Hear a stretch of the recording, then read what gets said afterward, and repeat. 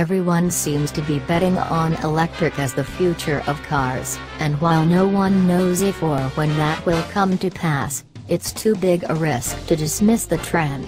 Even Toyota, which has focused on hybrid for today and fuel cell for tomorrow, is now scrambling to get an EV plan on track.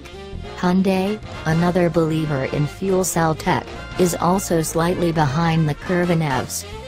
Seeking to address investor concerns that it is lagging rivals in the battery-powered green car race, Hyundai said today that it will launch a long-range electric vehicle with a range of 500 kilometers per charge after year 2021, Reuters reports.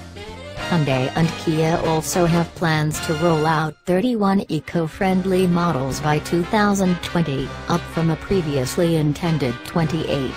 The new models will include 3 plug-in hybrid vehicles, which come on top of 8 full EVs and 2 fuel cell vehicles.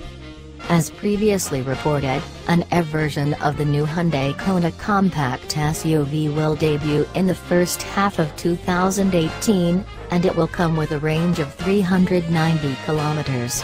That's a big improvement from Hyundai's previous and first mass-market battery-powered car, the Ioniq Electric, with a range of 169 kilometers, far below the range touted by the likes of GM with the Chevrolet Bolt and Tesla.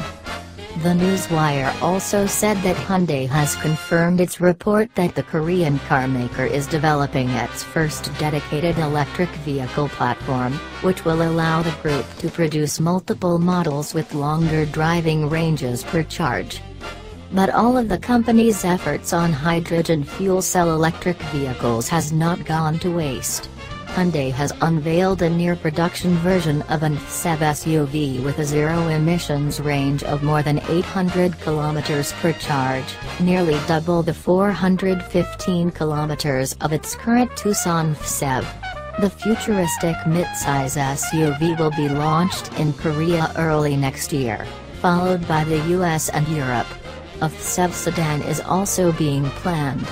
Fantastic tech, but fueling remains a hurdle. For more updates, subscribe Moto Guru.